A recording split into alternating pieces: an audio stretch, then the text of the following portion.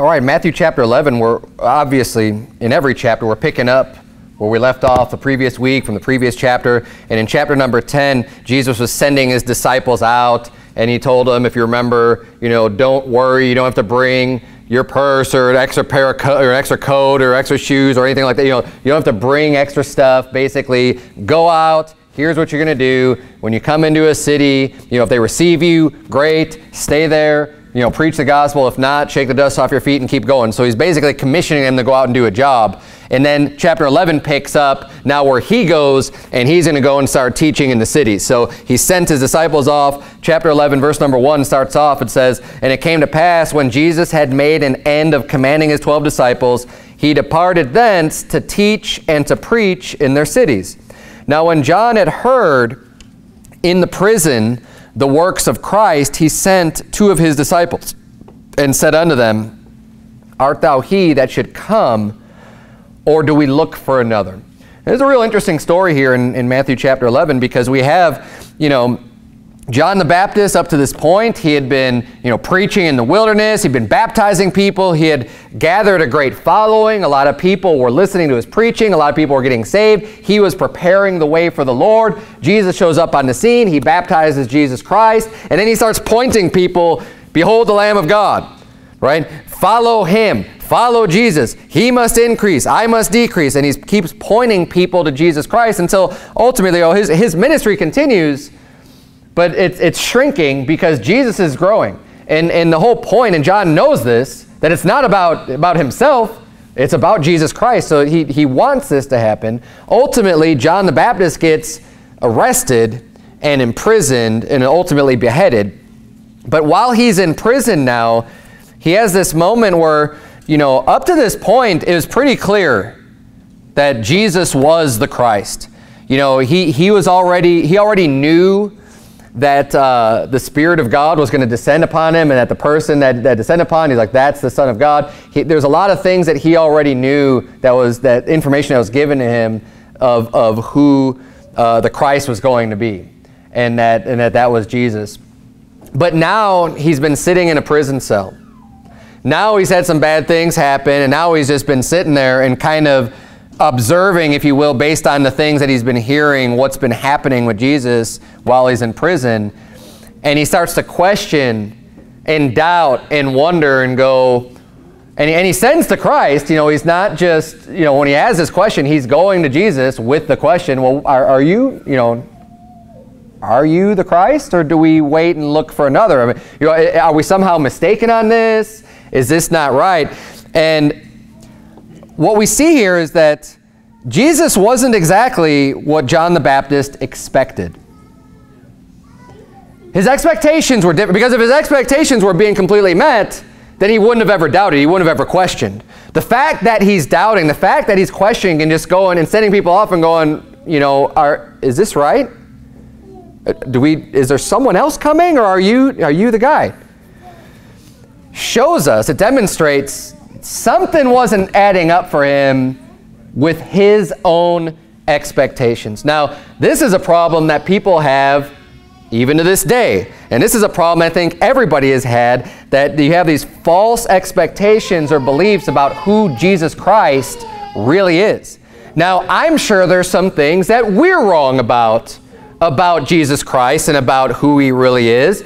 I think everybody, to some level, to some degree, is going to have areas where, man, I thought Jesus was going to be like this, and it turns out I was wrong.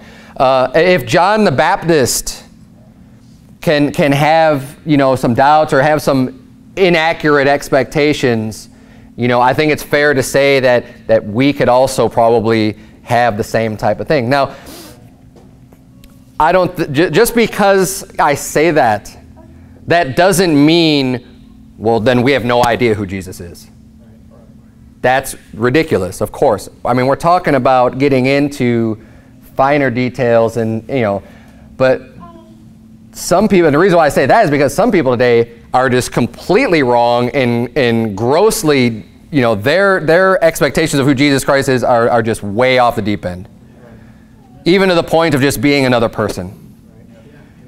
When you claim you know Jesus, but you don't believe he's the Son of God, or you don't believe he's God in the flesh, you don't believe he's part of the three-in-one, the Holy Trinity, the triune God, then you have a different Jesus. You don't know who Jesus is. Right. I mean, you really just, that's just too far off of who Jesus is when you don't even believe that he is deity. But other people, too, they have this picture in their mind, and they have allowed the world and Hollywood and media to kind of tell them who Jesus is. When you have unbelieving atheists and people who hate God trying to tell you who Jesus, if you're believing and agreeing with what they're saying, you have a wrong expectation of Jesus, because these guys, they don't know Jesus. They don't know him at all. They might think they know him. They might think they know who he is. As much as they knew about him, they rejected, or they don't want to know. They don't really know who Jesus is. So I'm not going to get my beliefs from them either. Now, I think there's another story when I was preparing for a sermon and kind of meditating God's word and thinking about how John, he had a different expectation of who Jesus was. We see something very similar with Naaman the Syrian. And if you want to turn back to that story, I'm going to read a few verses from it. It's in 2 Kings chapter number 5. Because Naaman also was someone, when he went to Elisha, because he was told he could be healed. Naaman was a leper. Naaman had leprosy, and it was told that he can go into Israel, and there was a prophet there, a prophet of the Lord named Elisha, that would actually be able to heal him. And this was an amazing thing, right? So of course, he makes the journey to go see Elisha, and in his mind, as he's going there, he's already thought of what's going to happen, what's it going to be like when he sees this man of God. He's going to strike his hands together, and he's going to lay hands on him, and he's going to be, whatever it was that he had set up in his mind was not what happened at all. Not at all. And what happens as a result, because this man, he failed to meet his expectation, he was ready to just leave in a rage, just really angry, and just completely miss out on the healing that he could have received. We're going to read the stories in 2 Kings chapter 5. Look at verse number 9. The Bible says, "So Naaman came with his horses and with his chariot and stood at the door of the house of Elisha." So he shows up at Elisha's front door. Verse 10, "And Elisha sent a messenger unto him, saying, Go and wash in Jordan 7 times, and thy flesh shall come again to thee, and thou shalt be clean." So he shows up, he makes this journey, and Naaman's this important guy, right? He's like the captain of the host. He shows up, and he's expecting to at least be met and greeted by Elisha. And instead, Elisha just sends a messenger to him and saying, "Oh yeah, you're here. Okay, yeah, go ahead and wash in Jordan 7 times and you'll be clean." And he's just like, what? I came all this way. I'm looking for Elijah. I'm looking to be healed. And this guy just comes to me and says, Elisha said to go wash in the river Jordan. And he responds with this. He says in verse 11, "But Naaman was wroth." So it means he was angry. He had wrath. "And went away and said, Behold, I thought, he will surely come out to me and stand and call on the name of the Lord his God and strike his hand over the place and recover the leper. Are not Abana and Pharpar, rivers of Damascus, better than all the waters of Israel? May I not wash in them and be clean?" So he turned and went away in a rage. I mean, he was livid. He was so angry at the fact that Elisha didn't come out. Man, I thought he was going to do this. I thought he was going to do this. What was he expecting? He was expecting some big religious experience, right? And this big show and kind of theatrics. And that's not what happened. And people have this sense today of thinking, well, if God's involved somehow, then it has to be like this big show. And this is where the Pentecostal crowd falls into. They think that like every week, every service, there's got to be something big going on. And the guy up front waving his hands up. Oh man, and I could feel the Spirit. Can you feel the Spirit? And he's just going on and on. And people are just, eating it up. And you've got the music playing. and people are falling down on the ground, and just all this commotion, and they go, wow, look, well, that just must be God. These are their expectations of what they have in their mind of what God must be like. It's completely false. That's right. Yeah. Like, we don't see any of that going on in Scripture. You don't see any of that craziness, circus act being carried out in the Bible. In fact, what we see is an event like this, where Elisha's like, yeah, I'm a pretty busy guy here. Just go tell them to go wash and they'll be healed, right? And and that's what happens. Obviously, there's many times where people are laying their hands on and stuff. But this was done on purpose too, though. This was done to prove a point. This is in here for our learning and for our edification. This story about Naaman, as well as the story about John. I think they're very similar.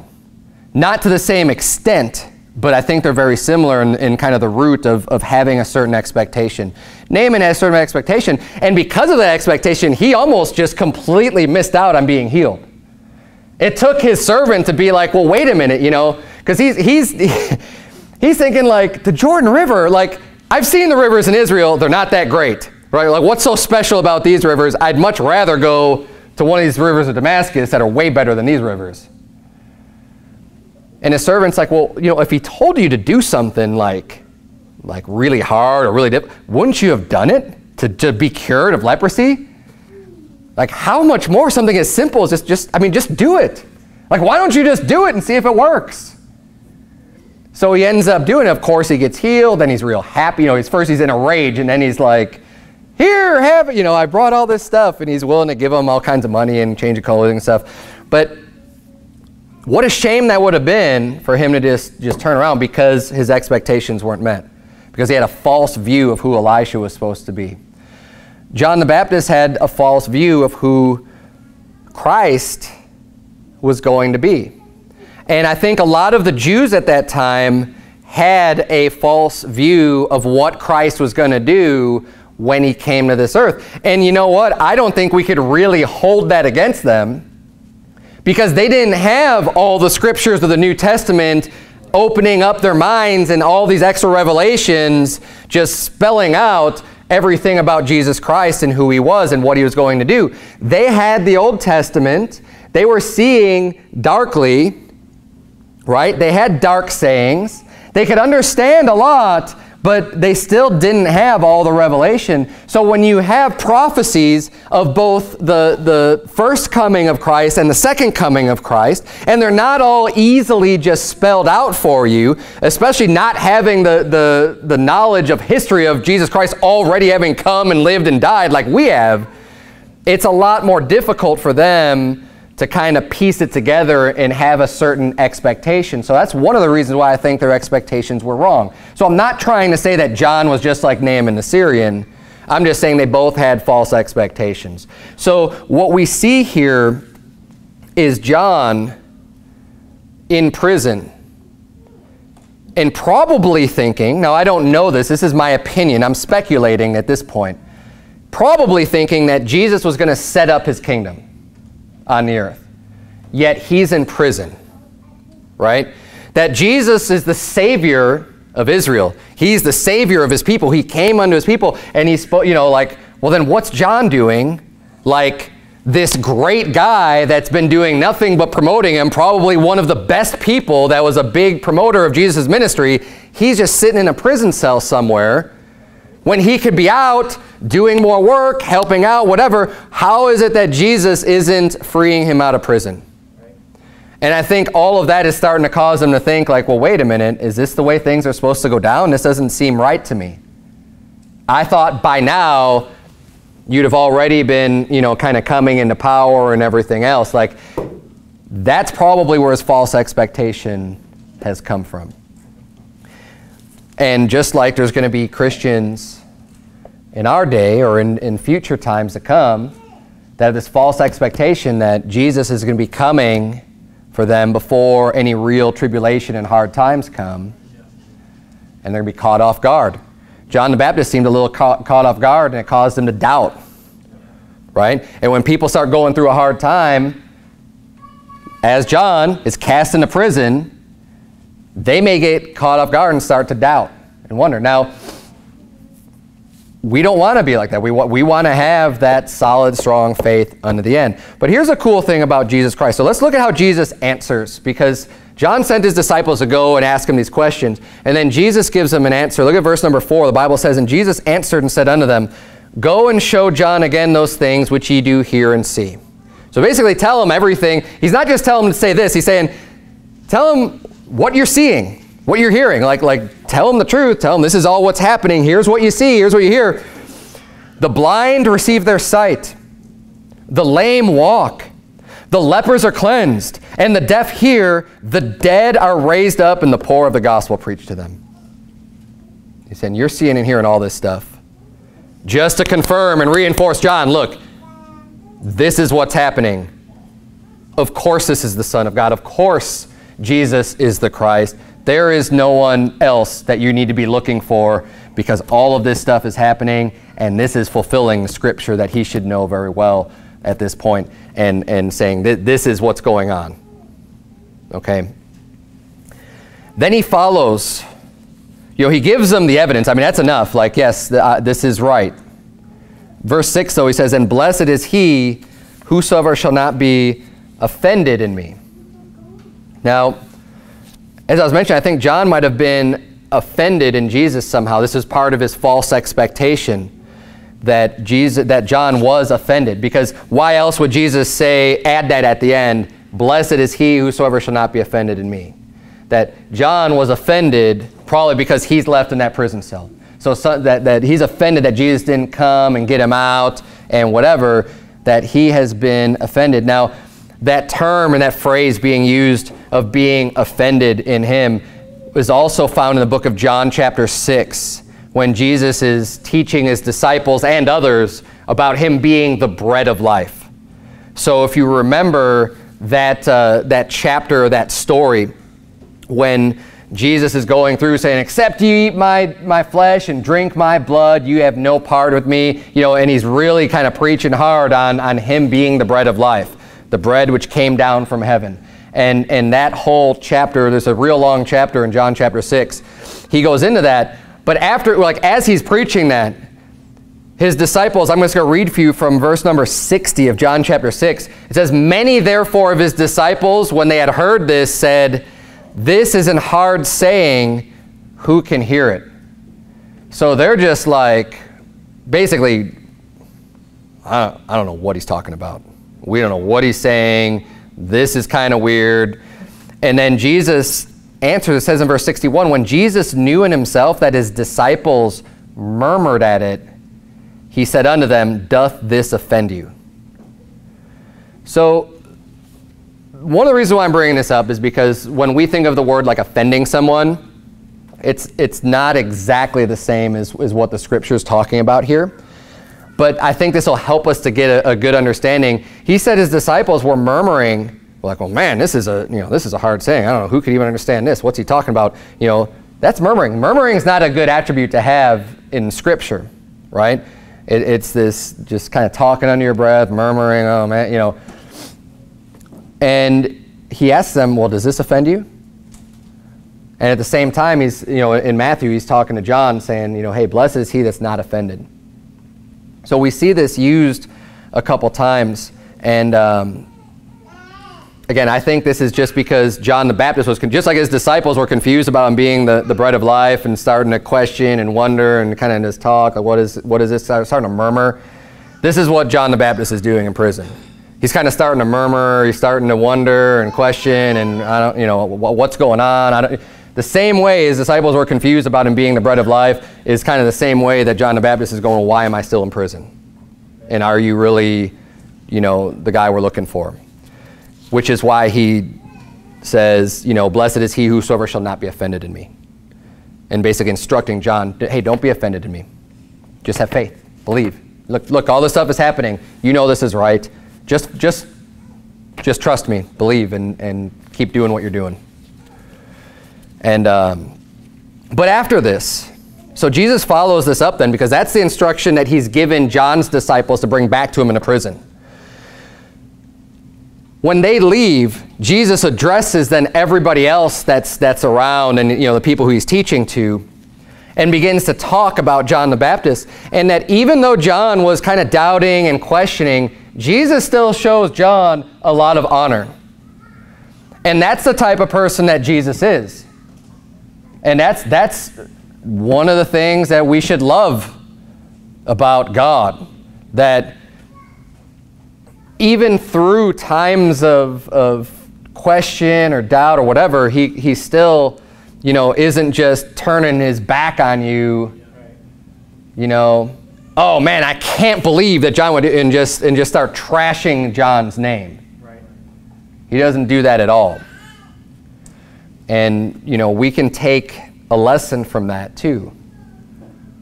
When someone just seems a little shaky on something, that doesn't mean all of a sudden just start blasting them. Yeah. Right. You know, we don't do that. I mean, some people do that. Some people, you're just not quite lockstep and just right up to where my expectation of you needs to be, and they're going to start trashing people's names. It happens with some of the pastors. I think even just recently, you know, with some of the events that have been happening with Pastor Anderson and stuff, it's like he's doing what he's going to do. Maybe some people have a false expectation of who he is and what he's going to do. But as soon as they see something they don't like, it's just, well, now all the railing starts, or all the, you know, it's like, man, cut the guy some slack. And I'm not saying he's like doubting or anything. It's just, you know, people have this false expectation. Look, okay, fine. You don't have to be on board with everything that he says or whatever, but is it really worth the you know, people being just hypercritical on this stuff? I don't think so. But anyways, let's get back to the chapter here, because he starts to address the crowd here about John the Baptist. In verse 7 he says, "And as they departed, Jesus began to say unto the multitudes concerning John, What went ye out in the wilderness to see? A reed shaken with the wind? But what went ye out for to see? A man clothed in soft raiment? Behold, they that wear soft clothing are in kings' houses." So what I think is also interesting about the way Jesus starts to respond to these people that are listening about John the Baptist is he's kind of addressing their false expectations about what a prophet is and what a prophet would look like and who a prophet should be, right? Because he's saying, well, what did you go out for to see? Someone who's just shaken with the wind and just, well, okay, so it's not popular to teach on this, so I'm not going to touch that. You know, that's not who John the Baptist was.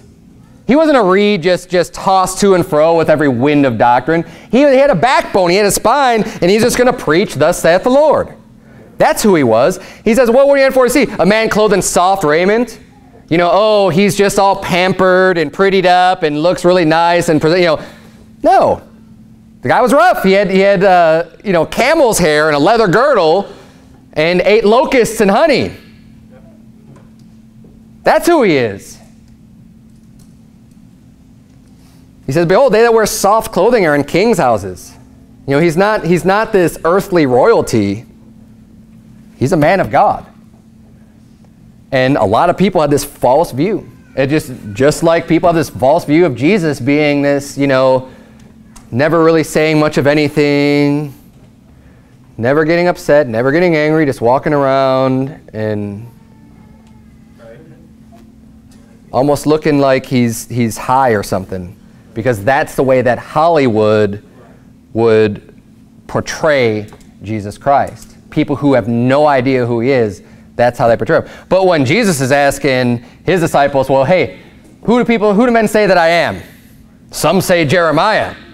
Some say Elijah. You know, people are guessing these prophets of all time. And when you read the Bible about who these prophets are, it's not the way Hollywood portrays it. They're going like, man, he's just like this guy and that guy and this prophet that, you know, did all these mighty things. Having the right expectations. We need to make sure we're in our Bibles and reading and studying and getting to know God, getting to know Jesus through his word.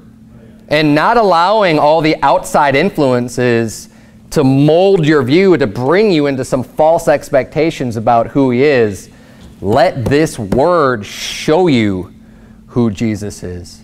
And not just by studying, but by doing the things that you learn and putting them into practice will help you to have a clearer picture of who Jesus Christ is. Because you don't just get it from reading. You won't understand what you're reading if you don't do also.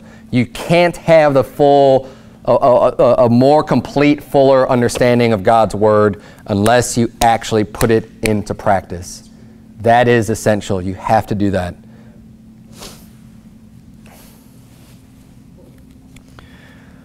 Continuing on here, verse number 9. But what went ye out for to see? A prophet?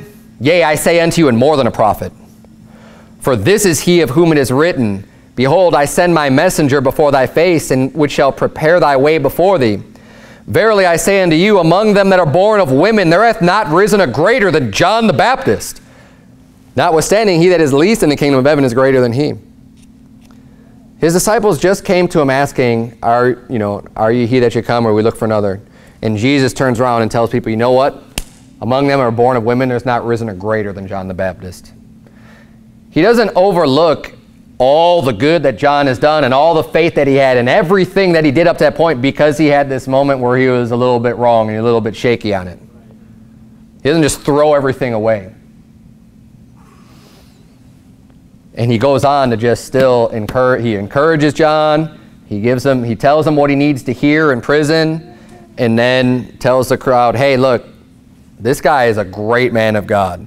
He's not some reed shaking in the wind. He's not this pushover. And it says, notwithstanding, he that is least in the kingdom of heaven is greater than he. Now, why does he say that? Because John the Baptist still has his flesh. Because any sinful, even the greatest man on earth, right, that still has sin, is not as great as someone in heaven who has no sin, who doesn't have the sinful flesh, because they're in the Spirit all the time. All the time. So even the person doing all of this here, we still are bound by this flesh, and it shows through here. But man, John the Baptist, what a great guy! I mean, that's one of the reasons why we're known as Baptists, because of John the Baptist. But let's keep reading here. Verse number 12. Bible reads, And from the days of John the Baptist until now, the kingdom of heaven suffereth violence, and the violent take it by force. For all the prophets and the law prophesied until John. Now I think what he's trying to do is also explain why John's in prison. Because he's saying, from the days of John the Baptist until now, the kingdom of heaven suffereth violence. The kingdom of heaven suffering means like you're allowing violence, and the violence taking it by force. So men are doing what they want to do. And God is basically allowing this to happen. And he says, for all the prophets and the law prophesied until John. And look at how all the prophets were treated. They all suffered persecution. Many of them went into prison and were held in dungeons and, had bad things happen to them and had the government coming after them. This is something that's happened throughout history. And the violent, they just go and try to take it by force, and they're going to try to force their way into doing things. And you know what? God allows for that to happen many times. So John is no different. John's still in good company with all the other prophets with this happening. In verse 14, Jesus continues, And if ye will receive it, this is Elias, which was for to come. So the Bible prophesied the coming of Elijah before Jesus Christ shows up. And that was a prophecy that the people knew, okay, and they were looking for at the time before, because people were looking for Christ, and they were looking for, okay, well, are you Elijah? And that's what they would ask John the Baptist even. Jesus said, he that hears, let him hear. Now, to flip over real quick to John chapter 1, because John was asked this very question, saying, well, are you Elias? And when the New Testament says Elias, it's just the Greek way of the Greek form of the same name for Elijah that we see in the Old Testament that was translated from Hebrew. So translating from Greek and English, translating from Hebrew into English, this is what we're left with. These are the names that they used. Same person, Nothing to be confused about or worried about. It's just a different spelling of the name. And if you see Eliseus, that's Elisha, or Elias is Elijah. Our names are real similar, but that extra S in there will tell you it's Elisha when you see that in the New Testament. So in John chapter 1, though, this is where we're going to see, starting in verse number 19, where John is being questioned about being Elijah, because people are looking for, well, wait, who are you? Are you the Christ? Are you Elijah? Who are you, John? They're trying to figure it out because he's baptizing, he's doing things different, he's got this crowd going, he's really on fire. It's like there's something special about this guy, but what is it exactly, right? How does he fit in? John 1:19, the Bible says, and this is the record of John, when the Jews sent priests and Levites from Jerusalem to ask him, who art thou? And he confessed and denied not, but confessed, I am not the Christ. So right off the bat, we see he's not claiming to be Jesus. He's not claiming to be the Christ, and that's not who I am. And they asked him, what then? Okay, if you're not the Christ, then who are you? What then? Art thou Elias? And he saith, I am not. Art thou that prophet? And he answered, no. So he's very clear saying, I'm not Elijah either. I'm not the Christ. I'm not Elijah. It says, then said they unto him, well, who art thou? That we may give an answer to them that sent us. What sayest thou of thyself? He said, I am the voice of one crying in the wilderness, make straight the way of the Lord, as said the prophet Isaiah. So he's recognizing that he's playing a very important role here in the fulfillment of prophecy of Scripture. He just doesn't realize that at the same time he's fulfilling the prophecy of being, kind of having the spirit of Elijah on the earth as he prepares the way for the Lord. He didn't make that connection, so that's why he says, well, no, that's not who I am. Now, the reason why I bring this up, though, is that just because John said he wasn't, doesn't mean he wasn't, right? This isn't a contradiction or an error in the Scripture. The Scripture is telling us in John chapter 1, this is what John thought. This is what John actually said. And he said it sincerely. He didn't think he was Elijah. But Jesus is the one who says, hey, if you'll receive it, if you actually believe this, receive it, hear it, this is Elias, which was for to come. Jesus saying he is the fulfillment of the prophecy of Elijah coming before the Christ. That is who he is. Now, who should we believe? Well, obviously, we're going to believe Jesus Christ. If John's saying, no, I'm not Elijah, but Jesus is saying, this is Elijah, of course it is. Of course it is. So people can fulfill things and not even completely know that they're doing it. Another point, and one of the things I love about this passage here and this interaction, how John doesn't know it, even though he is, I think this applies perfectly with the King James Bible and the translators, because people always want to try to point to when you say, well, I believe that the King James Bible is inerrant, it's perfect, it's preserved for us. God preserved His Word through the King James Bible. And people will say, well, that not even the translators believed that it was perfect. And that's what they'll throw, because you say, well, you believe it's perfect? Yeah, I believe it's inerrant. They say, well, not even the people who translated thought it was without error. Even they thought that there would be problems and mistakes, and read their forward. Well, they don't have to believe that they were instruments being used of God to preserve His Word and to keep it in, and to have it in the English language inerrant. They don't have to believe that in order for it to be true. Because God's Word says that He's going to preserve His Word from this generation forever. So it's going to be preserved one way or another. And it doesn't matter whether the person who's doing the preservation, the literal human instrument, realizes that that is actually what they're doing or not in order to do it. John didn't realize he actually was Elijah, which was for to come. He didn't realize it, yet he still was. Jesus gives us that information. So no, not everyone has to be worth. God even uses unsaved people for His will to get done. So there you go. It doesn't mean that, oh, well, they're unsaved because God can't use them. Well, no, God does use them. Many instances of that. Let's go back to Matthew 11. Matthew 11, we're going to pick up here in verse number 16. The Bible says, but whereunto shall I liken this generation? It is like unto children sitting in the markets and calling unto their fellows, and saying, we have piped unto you, and ye have not danced. We have mourned unto you, and ye have not lamented. So he's bringing this parable here, talking about the generation he's living in, the people that are around at that time, and saying, you know what? You're just like these kids.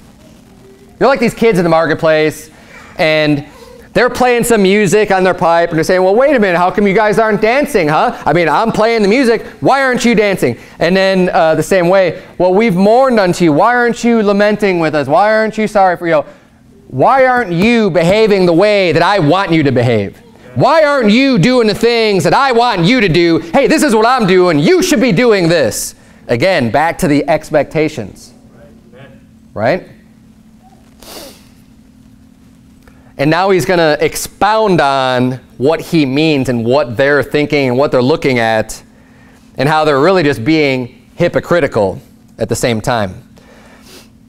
He says in verse 18, for John came neither eating nor drinking, and they say he hath the devil. So John, I mean, like I said before, his diet is real minimal. He's this minimalist out in the wilderness, eating locusts and honey, and he's not having juice, wine. I mean, he's not having anything. He's basically living off of probably water and these bugs and honey and, like a real simple diet.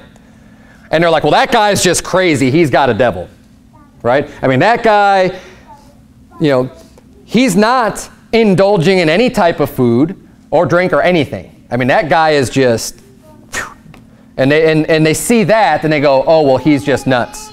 But then on the other hand, you've got Jesus Christ living what I would call maybe a more normal lifestyle in the sense of like, he's eating regular meals, he's hanging out, he's going to feasts, John the Baptist was out in the wilderness just preaching, hardcore, right? He's just out there. Jesus is living a more normal life. And then he says, well, the Son of Man came eating and drinking, and they say, behold, a man gluttonous and a wine-bibber. So they're having problems with it either way. Like that you just can't satisfy these people. One guy comes this way and you're going to criticize them for that. This guy comes this way and you're going to criticize them for that. Is because you just don't want to hear it at all. Because you have your expectations and saying, well, this is the way that we want you to be, and if you're not like that, then we will have nothing to do with you. And unfortunately, too many people have that attitude. This is my expectation, and if it's not like this, I want to have no part of it. The Son of Man came eating and drinking, and they say, behold, a man gluttonous and wine-bibber, a friend of publicans and sinners. But wisdom is justified of her children. The children of wisdom know, and they know better. They know the Son of Man and John the Baptist were both right. They're both doing the right thing. Whereas these people, this generation that Jesus is teaching and preaching to, they think they're just both wrong. And they just can't have it either way. Let's keep reading here. Well, before I even get on to that, I forgot. Again, I make notes on things I want to talk about as I prepare. And this does kind of remind me also of our political climate. And what I mean by that is, when Jesus is saying, well, John came, he's not eating or drinking, and you're like, he's got a devil, and the Son of Man came eating and drinking, and you say, oh, well, you're a wine-bibber and you're gluttonous. This is like the Republicans that get mad at the things that the Democrats do, right? Until it's a Republican doing them, right. and then they're okay with it. Then they're not going to say anything wrong about it. The actual action could be the same exact thing, but if it's someone that they like, they're not going to say anything about it. They're going to be like, oh yeah, this is great, isn't it great? But if it's someone they don't like, it's, oh man, can you believe he's doing that? It's hypocrisy. It's stupidity. So if it were a Pharisee out there eating locusts, right? Drinking water, they wouldn't say that guy had a devil. But it's John the Baptist, and it's oh man, that guy's crazy. They would never dream of calling the Pharisee a wine-bibber or a glutton if he were found just having a meal like Jesus Christ was. But they're going to say that to him. Why? Because they don't like him. They're not on his team. They're not on their team. He's He's an adversary. And that's what this stupid, false left-right paradigm does. And it amazes me that people can't see through the hypocrisy and still just cheer for their team as if any of those people that have a D or an R by their name in our government actually have real values and care about like any type of intellectual belief of, no, this is the way we should do things because it's right. No, they don't care. It's all a game. It's a game for them to get power and to keep power. That's all it is. They don't have any real morals or moral objections. They're the ones, are the reeds that are shaking in the wind. The only reason why you have D's and R's is because it just depends on what area of the country they live in and who their support's going to be. Who's going to support me the best? Well, then I better say this and this and this and this and this so that I could try to get the most votes to put me into power so that I could make a bunch of money and have this job of ruling over people. It's not because they actually believe in those things. If you think they actually believe in those things, man, I'm sorry. Do a little bit of research, and nowadays it's even easier because we've got the internet to get the people saying one thing one place and another thing another place. It's the same person saying two opposite things to different groups of people at different times. And oh, well, why? Oh, what? I can't change my mind about something. Well, why did you change your mind? They're not going to have a good answer for you. Why do you change your mind that abortion all of a sudden is wrong? No one's going to say because it's an evil and a really wicked thing and God's going to punish people because it's murder. You never hear some politician talking like that. They'll just say, oh, well, I don't think it's right. I did a little bit more research. I just don't think it's right. Something stupid that's not like a real, genuine answer because they're actually believing something and just standing for what they believe. No politician stands for what they believe. It's a big joke.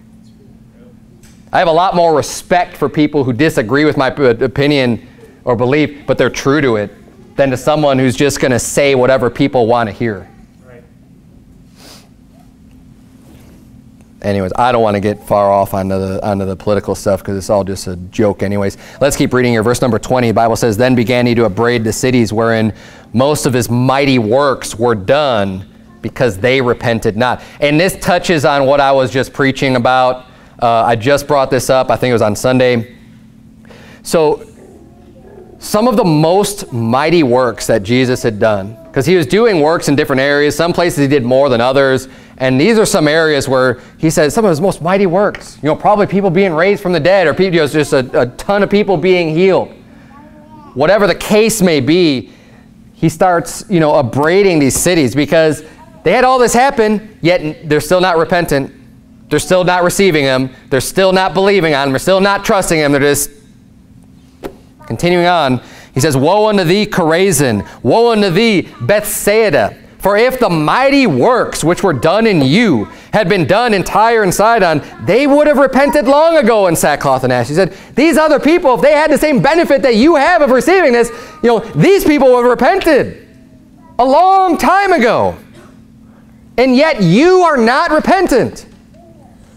"But I say unto you, it shall be more tolerable for Tyre and Sidon at the day of judgment than for you. And thou, Capernaum, which art exalted unto heaven, shall be brought down to hell. For if the mighty works which had been done in thee had been done in Sodom, it would have remained until this day. But I say unto you that it shall be more tolerable for the land of Sodom in the day of judgment than for thee." Again, this has to do with the works that Jesus did. There's so much evidence there to prove he's the Son of God and that people need to repent. And they just wouldn't acknowledge it. Wouldn't even acknowledge it. Just they'll find some excuse to not believe in Christ. He's saying these other wicked cities, Sodom, wicked, Tyre and Sidon, wicked. He's saying they would have repented. They would have had, if they would have seen this. But so how bad are you when you're being compared to these places? And you've had all of this all of this given to you. All of this evidence, all of these things, all of these miracles that you've seen, that you've witnessed. And it's going to be a sad day for you when you go to hell. I don't want to get too far into that. I covered that in a previous sermon. Let's look at verse number 25. We're almost done here. Verse number 25, at that time Jesus answered and said, I thank thee, O Father, Lord of heaven and earth, because thou hast hid these things from the wise and prudent, and hast revealed them unto babes. Even so, Father, for so it seemed good in thy sight. And this is one of the ways that God acts. So when he talks about you've hidden these things from the wise and prudent, has revealed them unto babes, this is talking about the Pharisees and these people who were real lifted up in themselves and trusted in their degrees and their education and their, how smart they are, and they look down on people. Oh, you common man, you peons, what could you know? And he's saying, you know what? The real wisdom, the wisdom of God, God's just given that wide open to the humble, to the lowly, to the common man, to your average person. You know what? God's willing and just loves to give his knowledge and his wisdom on all those people. And you could completely understand without having to be in the scribe school of Phariseeism. You don't have to be involved in that in order to understand these things, that God's truths are available to everybody. And in fact, those people that are so lifted up because they think they have so much wisdom that's puffed them up, God hides it from them. So, you think you're so smart? I'm not going to allow you to understand what my word says. You need to be brought low, and then you'll get it. Then you'll be allowed to understand what the word means. So these people who are all proud and lifted up, I'll tell you what, there is a very good group of people that I'm not going to go to get my Bible doctrine from. When you find someone that's writing books, I'm not saying it's wrong to write books, but teaching, creating videos, whatever it is, and they're just completely lifted up and full of pride, don't get your teaching from those people. Don't try to get Bible knowledge for them, because they don't have it. They don't have it. God's revealed these things unto babes. But to the wise and prudent, no. He's hidden it from them. The Bible says in verse 27, all things are delivered unto me of my Father, and no man knoweth the Son but the Father, neither knoweth any man the Father save the Son, and he to whomsoever the Son will reveal him. Let's finish up here, verse number 28. Come unto me, all ye that labor and are heavy laden, and I will give you rest. And this falls in perfectly with my sermon on the peace of God, which passeth all understanding. Because he's talking to you, hey, you're working, you're laboring, you've got a heavy job, you're heavy laden. He says, I'll give you rest. Just come unto me. You don't have to work your way into heaven. Just come unto me. You could rest. Jesus Christ is our rest. Jesus Christ is a picture of the Sabbath. That's why, in case you're wondering, and I'm not going to preach the whole sermon on the Sabbath, but you usually can. We don't observe the Sabbath day anymore in the New Testament because that aspect of God's law has been fulfilled. The Sabbath day, you're supposed to work 6 days and you rest on the seventh day, and you're not supposed to do any works at all. That's the way that the Sabbath was designed. The reason why we don't observe the seventh day or the Sabbath day as just being completely dedicated to rest, as God's law said, is because that was a picture, that was representative of Jesus Christ. And when Jesus Christ finished all the work that he did for us, when he came to this earth, when he performed all the miracles, when he was hung up on the cross, when he shed his blood, when his soul went into hell, and he rose again from the dead, and he sprinkled his blood on the mercy seat of God, he did everything, all the work that was necessary for our salvation so we could just completely rest in him. And the same way that you had to completely rest on the Sabbath day is how much we completely rest in Christ. That there is zero work being done for us to have that rest in our salvation through Christ, just as God was commanding there should be zero work done on the Sabbath day. And that's what that pictures and represents. And Jesus is saying here, hey, come unto me, all you that labor, you're heavy laden. I'll give you rest. But then he follows up with this. He says in verse 29, take my yoke upon you and learn of me. See, I thought you said rest. Now you're telling me to take up a yoke? What's a yoke? A yoke is something that ties together like oxen, right? You have 2 oxen ready to plow a field and do some work. You put a yoke on them to keep them together and to keep them working and moving forward at the same pace, at the same time, right? They're holding each other kind of in line with each other. You're saying, you just talked about giving me rest. Now you're talking about work? Yeah, because just like Ephesians 2:8 and 9 says, for by grace are you saved through faith, and that not of yourself is a gift of God, not of works, lest any man should boast, is followed up with, for we are his workmanship, created for him unto good works. We're created unto do, we're supposed to do good works. So we come to Jesus, we receive the rest of our salvation, and then he says, well, take my yoke upon you and learn of me. For I am meek and lowly in heart, and you shall find rest unto your souls. For my yoke is easy and my burden is light. And we can remember that too, the yoke that Jesus has for us, and his burden is light. It's really not that difficult what Jesus is asking us to do. I mean, definitely salvation. And look, if you look at this verse and you say that all 3 verses are talking about salvation, that's fine. You know, I don't have a problem with that. Obviously, I'm teaching it a little bit differently, but you know, you take my yoke upon you. I look at that as doing some level of work. But I suppose you could look at that and just say, well, he's just bringing me along with him, right? But I look at this, I think, like I said, I think I'm right, that this is talking about after you're saved, you know, he gives you rest. But when we learn of Jesus, we can look at how he works. We work together with him, because that's what being yoked up with Jesus is. We're going forth with Jesus through the power of Christ. You know, that's the only way we're going to bring people to Christ. That's the only way we're going to labor in his field and bring people to him, is that we can't do it all on our own. But you know what? Jesus isn't doing it all on his own either. So we get yoked up together with him and go and do the work. And we learn of him, and he's going to show us. But he says, look, I'm meek. I'm lowly in heart. Learn of me. Well, that's how we need to be. We need to be meek. We need to be humble. We need to be lowly in heart. And you know what? That's how we're going to reach people. With Jesus yoked up together with us, preaching the gospel of Jesus Christ, not being proud and haughty and talking down to people, but being meek and lowly and humble and willing to do the work. And ultimately, you know what? He says, my yoke is easy, my burden is light. Is it really that hard? It's not. Maybe you've never gone soul winning before. You haven't done the work. It's really not that hard. It's not. It's pretty easy. I mean, think about it.